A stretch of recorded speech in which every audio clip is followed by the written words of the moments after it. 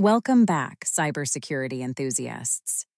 If you're preparing for the CISSP exam, you're in the right place. Today, we're diving into part 1 of our CISSP Practice Question series. In this video, we'll be covering 3 critical domains. Domain 1, Security and Risk Management.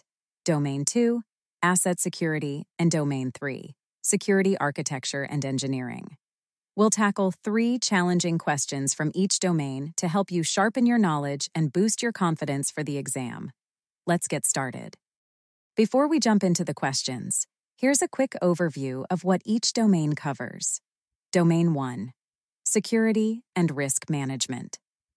This domain focuses on the foundational concepts of security, risk management, and governance. It includes topics like security policies, risk analysis, and compliance. Domain 2, Asset Security. Here, you'll learn about the protection of information and assets throughout their life cycle. This includes data classification, ownership, and privacy considerations. Domain 3, Security, Architecture, and Engineering.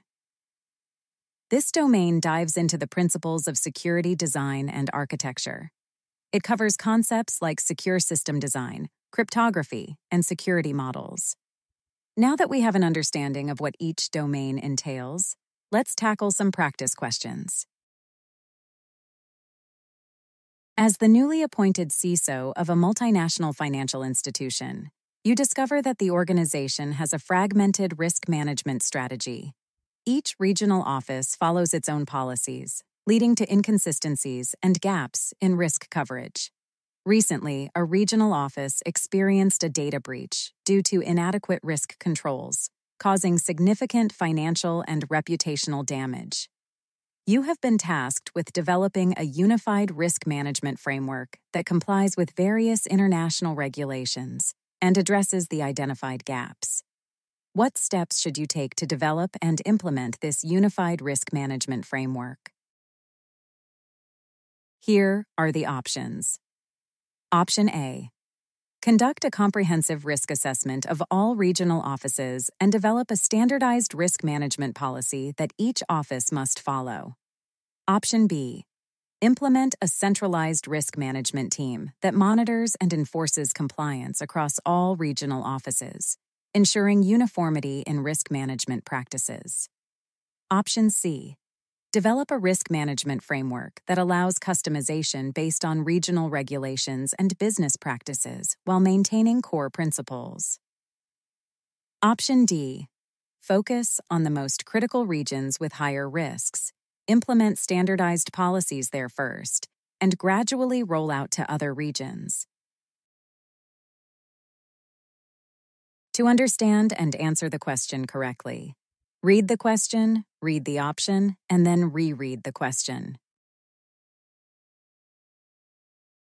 Now, let us evaluate each option to find the correct answer. Option A. Identifies specific risks and gaps in each regional office and establishes a consistent approach to risk management. However, this option may not fully accommodate regional regulatory variations, as it can be challenging to enforce a one-size-fits-all policy globally. Option B. Provides consistent oversight and enforcement of risk management practices and facilitates centralized reporting and accountability. However, this option can be resource-intensive and may face resistance from regional offices due to perceived loss of autonomy. Option C. Balances consistency with the flexibility needed for regional differences and ensures compliance with local regulations while adhering to overarching risk management principles. This option can be complex to develop and implement and requires robust communication and coordination across regions. Option D. Prioritizes regions with the highest risks, potentially reducing immediate threats, and allows for phased implementation, making the process more manageable. This option leaves other regions vulnerable in the interim, which may result in inconsistencies if the rollout is not well coordinated.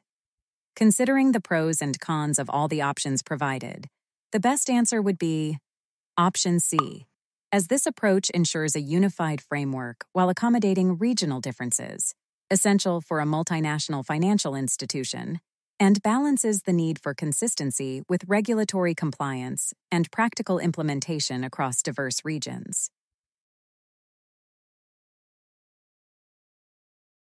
Let us now move on to our next question.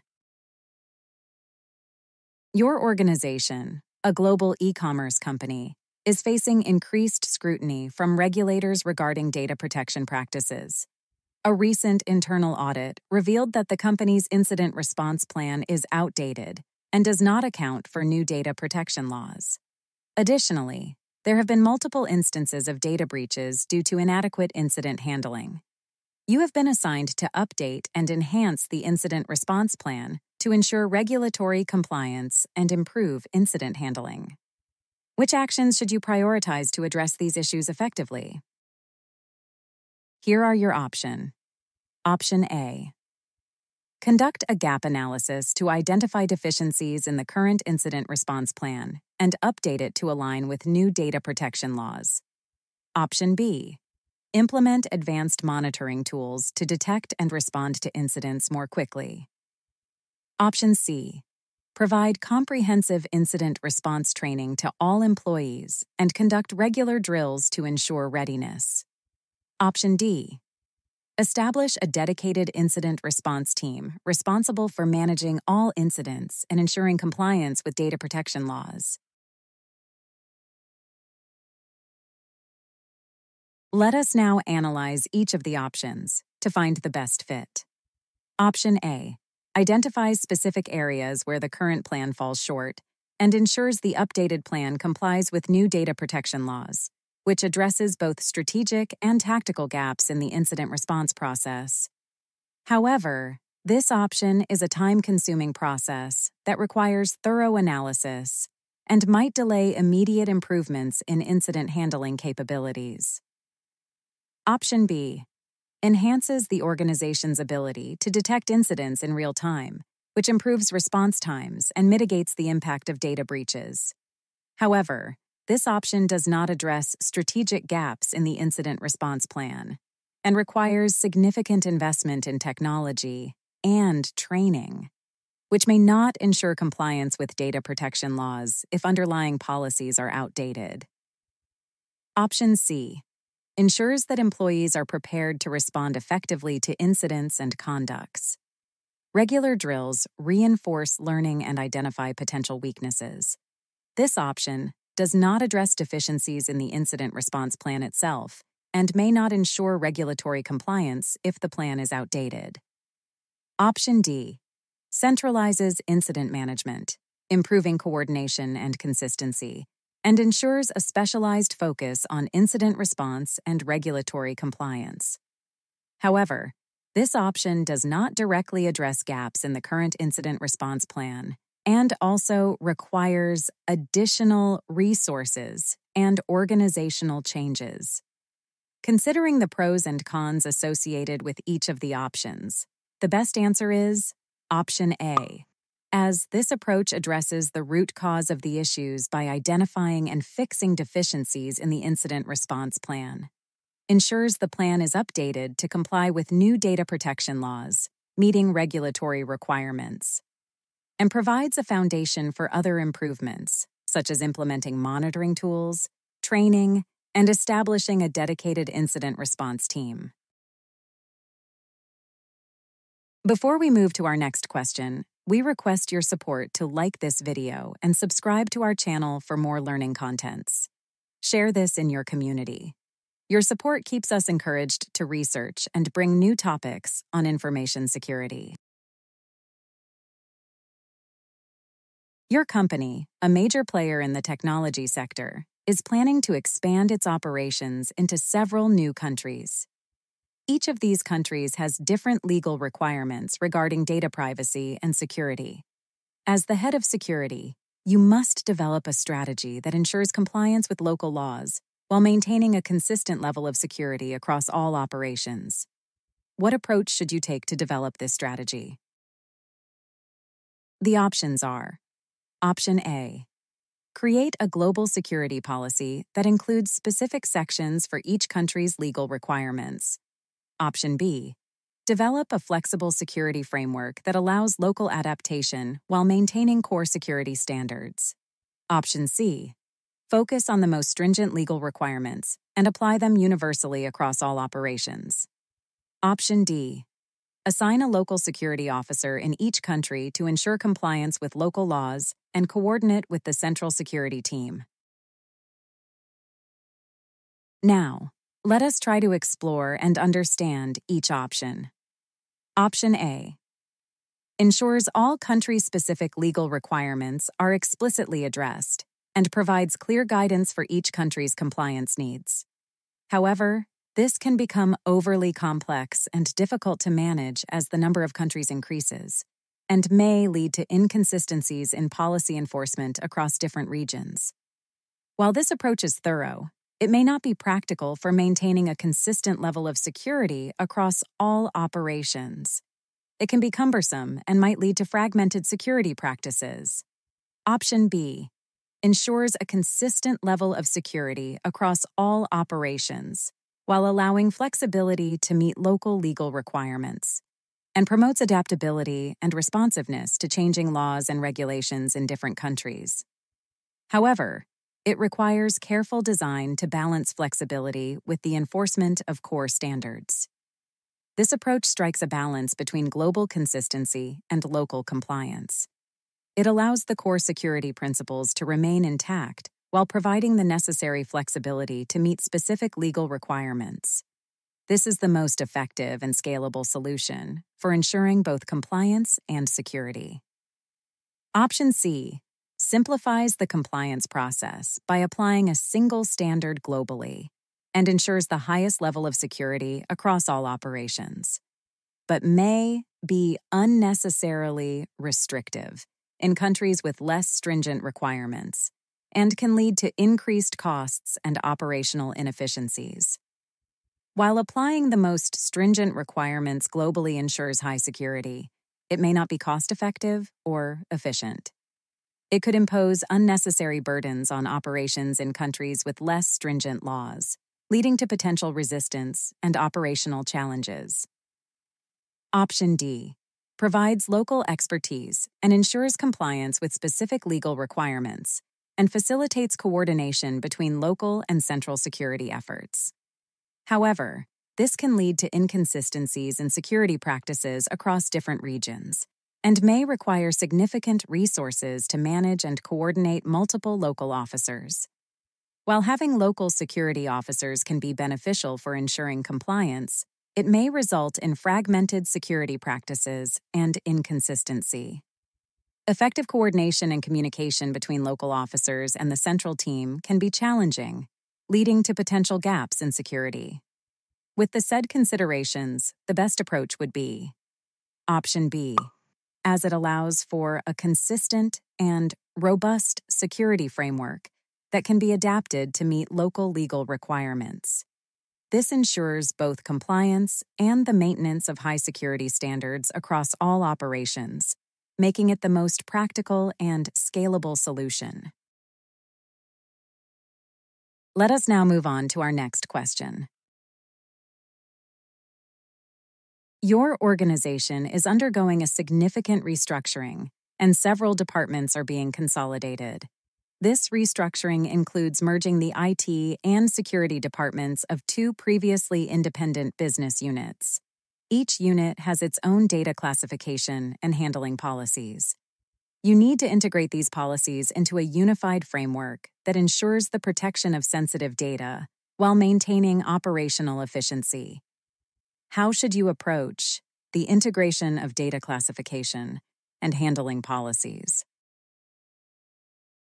Your options are: Option A.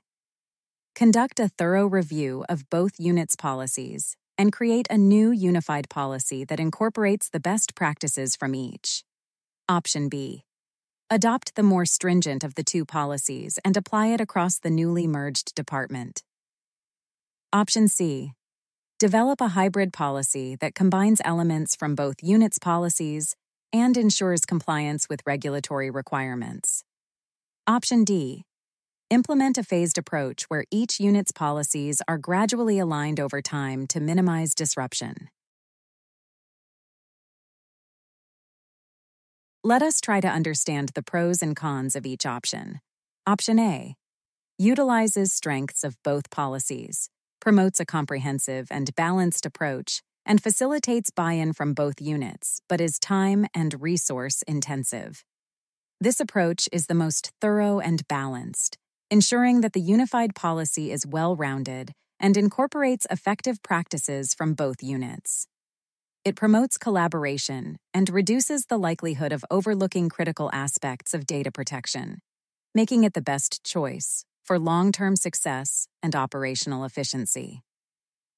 Option B. Simplifies integration and ensures high data protection, but may lead to potential operational inefficiencies and possible resistance from one unit. While adopting the more stringent policy ensures strong data protection, it may not be the most efficient approach. This method could lead to operational challenges and resistance from the affected unit, potentially hindering the integration process. Option C. Balances needs of both units and ensures regulatory compliance, but is complex to integrate different elements and may lead to inconsistencies or gaps. While this approach aims to balance both units' needs by creating a hybrid policy, it can be difficult to integrate different elements seamlessly. Ensuring consistency and completeness in the new policy can be challenging, which might lead to potential gaps in data protection. Option D. Minimizes immediate disruption and allows time for adjustment, but prolongs the integration process and increases the risks of inconsistent practices during the transition. A phased approach minimizes immediate disruption, but prolongs the integration process, leading to potential inconsistencies and vulnerabilities.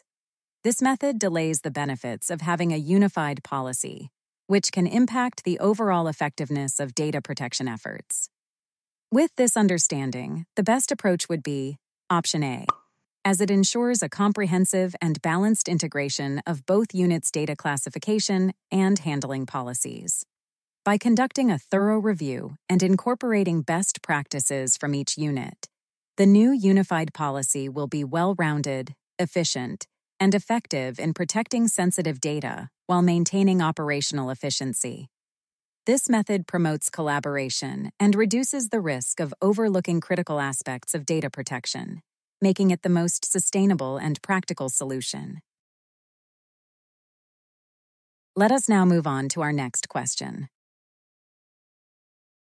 As the security lead for a large manufacturing company, you are responsible for securing sensitive design and production data. Recently, your company decided to partner with several third-party vendors for certain aspects of production.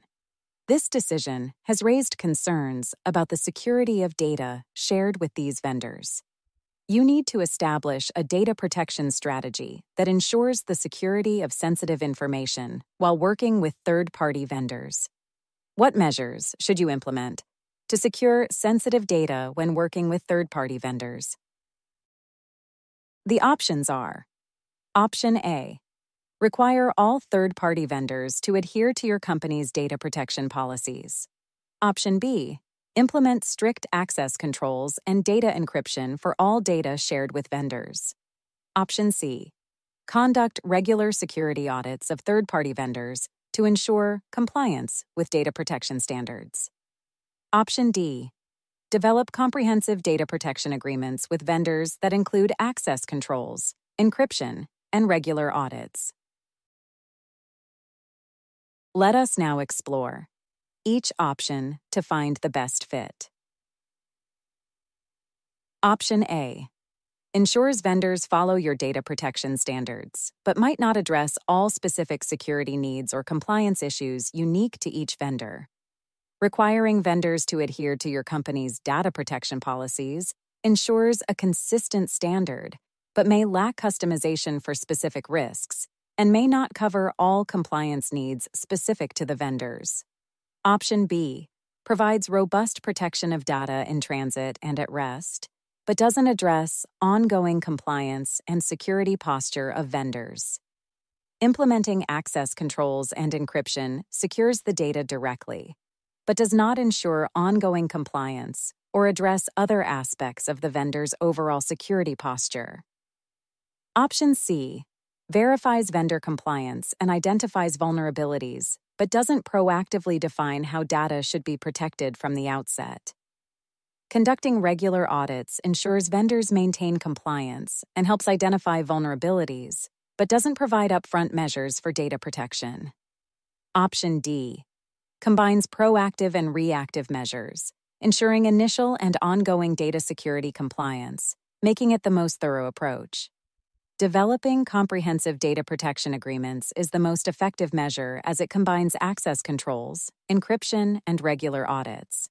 This ensures data protection from the start and maintains security and compliance over time.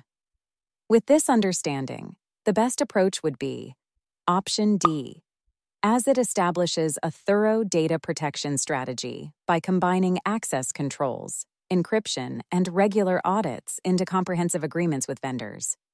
This ensures both initial and ongoing security and compliance, making it the most robust and effective solution for protecting sensitive data when working with third-party vendors.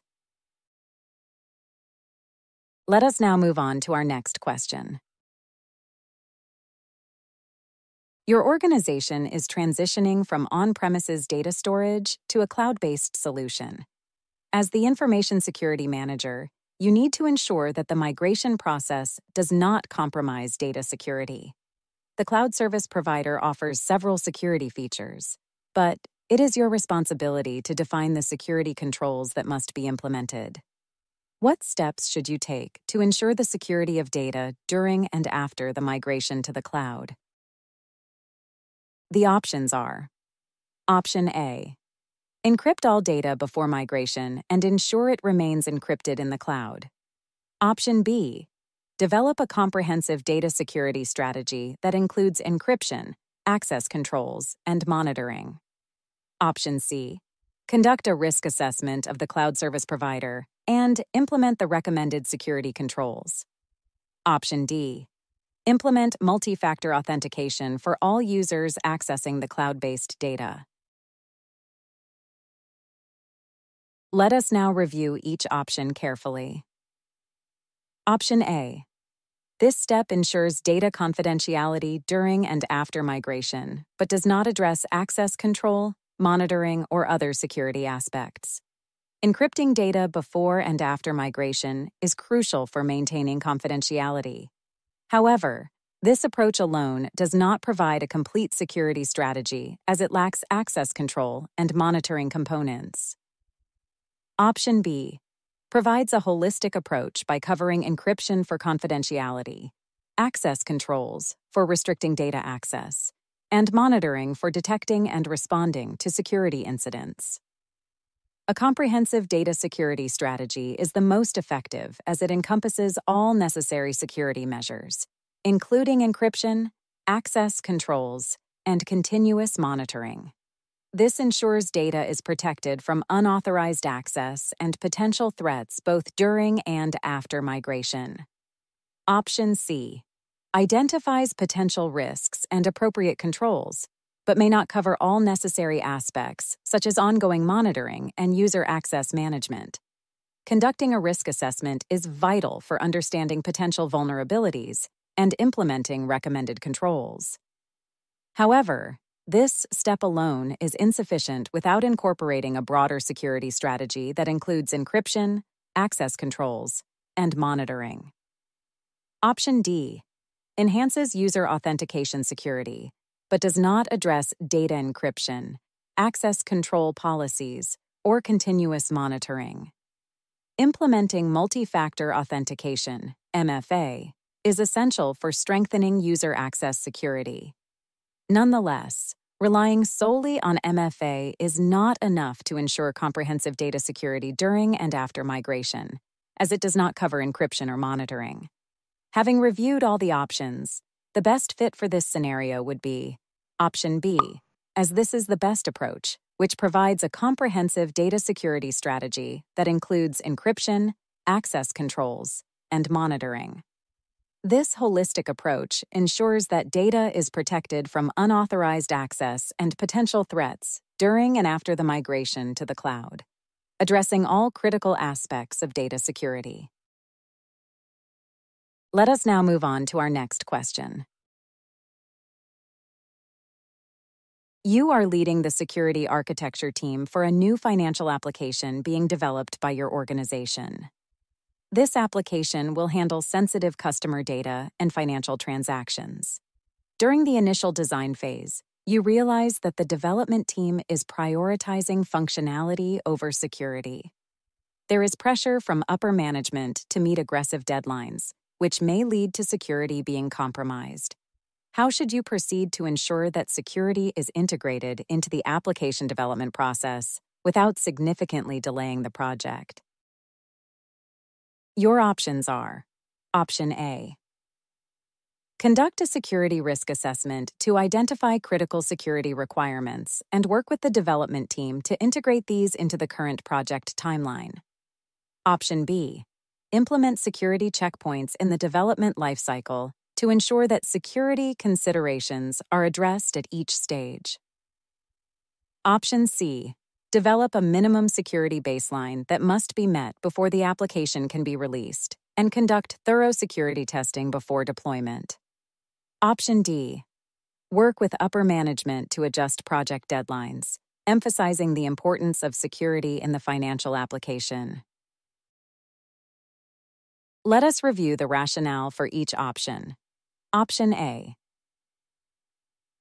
Balances security needs with project timelines by identifying and prioritizing critical security requirements, integrating them into the current development schedule without causing significant delays. Conducting a security risk assessment helps identify the most critical security requirements that need immediate attention. By working closely with the development team, these requirements can be integrated into the project timeline, ensuring security is not overlooked while keeping the project on track. Option B. Ensures ongoing security integration, but may introduce delays at each checkpoint, impacting overall project timelines. Security checkpoints throughout the development lifecycle ensure that security is consistently addressed. However, this method could introduce delays at each stage, potentially impacting the aggressive project deadlines. Option C. Ensures a security standard is met before release, but may delay the project if security issues are discovered late in the development process. Creating a minimum security baseline ensures that critical security measures are in place before the application is released. However, thorough security testing at the end of the development cycle can uncover issues that might require significant rework, causing project delays. Option D. Addresses security concerns but may not be feasible due to upper management's focus on meeting deadlines, risking project delays and potential pushback. Adjusting project deadlines to prioritize security emphasizes its importance, but may not be feasible given upper management's pressure to meet aggressive deadlines. This approach could lead to resistance and further complications. With this review, we can now saw that Option A is the best approach as it balances the need for security with the project's aggressive timelines. By conducting a security risk assessment and working with the development team, you can identify and prioritize critical security requirements, ensuring they are integrated into the current project timeline. This method helps maintain project momentum while addressing essential security concerns, making it the most practical and effective solution. Let us now move on to our next question. Your organization is designing a new network architecture to support a highly distributed workforce. This architecture must ensure secure access to corporate resources from various locations, including home offices and public networks. The security team is considering implementing a zero-trust model to address these requirements. However, there are concerns about the complexity and potential impact on user experience. What should be your primary considerations when implementing a zero-trust model in this scenario? Here are your options. Option A. Ensure robust identity and access management, IAM controls, including multi-factor authentication, MFA, and continuous monitoring. Option B. Implement network segmentation and micro-segmentation to minimize the attack surface. Option C. Develop a user education program to ensure employees understand the importance of zero-trust principles and how to adhere to them. Option D. Balance security controls with user experience by conducting pilot tests and gathering feedback to refine the implementation. Let us evaluate each option to find the best approach. Option A. Crucial for verifying user identities and monitoring access, but focusing solely on IAM might overlook other aspects like user experience and network architecture. Implementing robust IAM controls is essential for a zero-trust model, as it ensures that only authenticated and authorized users can access resources. However, focusing exclusively on IAM without considering user experience and network design might lead to user frustration and reduced productivity. Option B. Reduces the attack surface by isolating network segments, but might add complexity and impact user experience if not balanced properly. Network segmentation and micro-segmentation are effective in minimizing the attack surface by isolating different parts of the network. While this enhances security, it can also introduce complexity and affect user experience if not implemented carefully. Option C. Ensures employee understanding and compliance, but education alone does not address technical implementation and user experience. Educating users about zero-trust principles is vital for compliance and security awareness. However, focusing solely on education without addressing the technical implementation and its impact on user experience may not be sufficient for a successful rollout. Option D. Ensures a balanced approach by addressing both security and user experience through iterative testing and feedback. Balancing security controls with user experience is crucial for the successful implementation of a zero-trust model. Conducting pilot tests allows for identifying and addressing potential issues before a full rollout, ensuring that the implementation is secure without significantly impacting user experience.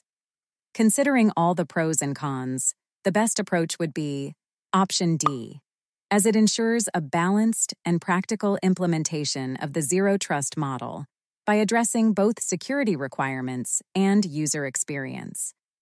Conducting pilot tests and gathering feedback helps refine the implementation, making it more user-friendly while maintaining strong security controls.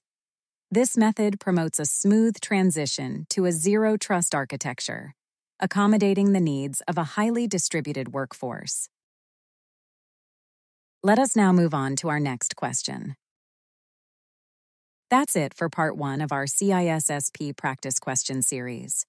We hope these questions helped you feel more prepared for the CISSP exam. Remember, practice makes perfect. Keep testing your knowledge, and you'll be ready to tackle the exam with confidence. Don't forget to like, subscribe, and hit the notification bell so you never miss out on more CISSP practice questions and study tips. Stay tuned for Part 2, where we'll cover the next set of domains.